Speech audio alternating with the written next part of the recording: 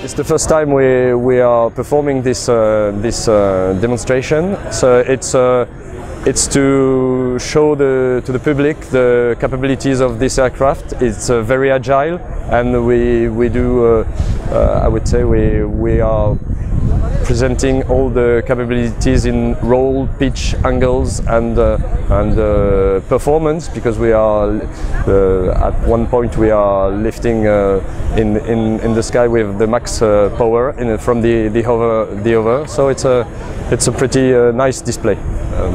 There's 68 of NH90 that have been ordered, and we might have 6 ordered soon. So this is for the TTH version. I think the Navy had 29.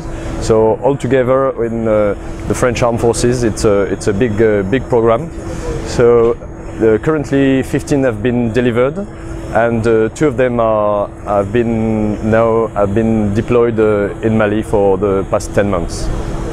I would say that for this generation of aircraft, the improvement for the pilot is the top hull.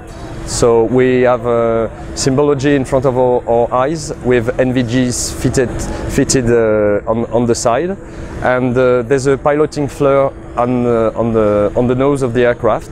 So at night we can perform landing and takeoff, switching from NVGs to forward-looking infrared. So it's an aircraft with a max takeoff of 11 tons. There's 20 seats in the back.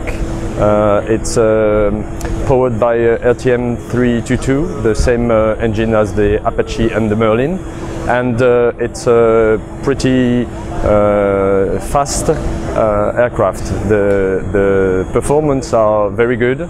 It's four-bladed, and it's a fly-by-wire aircraft.